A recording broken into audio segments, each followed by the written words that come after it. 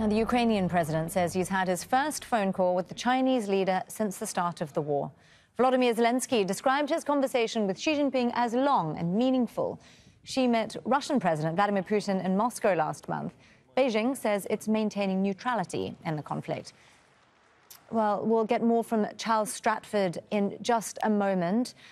He's in the Ukrainian capital, Kyiv. But first, let's go to Beijing and speak to Jessica Washington. She's there for us. Jessica, President Xi seems to be styling himself as quite the global peacemaker these days. Well, that's exactly right. In that context that you mentioned, that these are the first talks since the Russian invasion of Ukraine between the two leaders. In that context that President Xi has met his Russian counterparts several times, including in person in Moscow since the invasion. And we do know that President Zelenskyy has repeatedly requested a meeting or some kind of discourse with President Xi. It seems that only a few hours ago that goal was finally realized. So let's take a look at some of what was discussed. According to a statement from the Chinese Foreign Ministry, the mutual respect for sovereignty and territorial integrity was something that both leaders agreed upon as being the political foundation of the relationship between the two countries. And what President Xi stressed, according to this statement, is that China stands on the side of peace.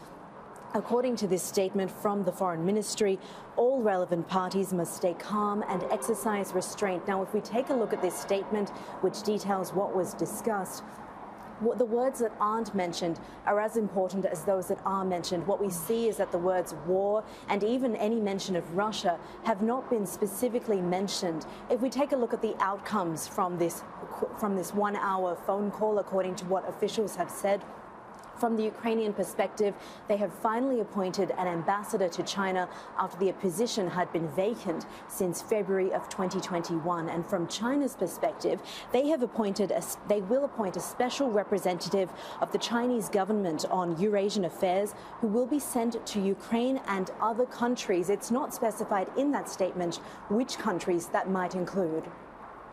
Jessica Washington there with the latest for us from Beijing. Thank you so much, Jessica. Well, let's get the view from Kyiv now and speak to Charles Stratford. Charles, there's been a perception, particularly with the presidential visits and all, that Beijing has been perhaps a little more pro-Moscow, despite its insistence that it's neutral. Does this maybe mark a shift?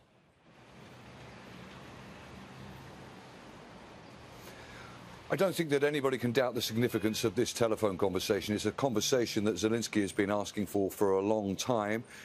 But there is also, of course, a lot of doubt, certainly amongst the Ukrainians and many of their Western allies, as to whether China could ever be an honest arbiter in any kind of future peace negotiations because of China's strong relationship with Russia. Of course, we saw Xi in Moscow last month talking about his dear friendship with Vladimir Putin, and we've seen this 12-point so-called peace plan that the Chinese put together, and they talk about things like sovereignty in that plan. Now, Zelenskyy, when that was released on February the 24th, just basically denounced it as not being a peace plan at all. And very interestingly, in the last few minutes, on his Telegram channel, he has released a statement, and he talks basically, let me just pull it up for you here. He says that there will be no peace at the expense of territorial compromise.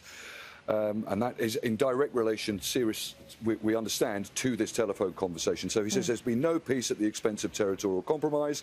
He said that no one wants peace more than the Ukrainian people.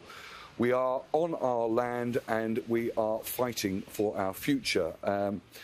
So therein is an indication of, culling any kind of optimism that despite this being of huge significance, we are a long way off this kind of conversation, this kind of relationship, the beginnings of it, having any real impact on a future peace. There is still a long way to go. Just to let you know, there has been some international reaction as well. There's been some reaction from the White House.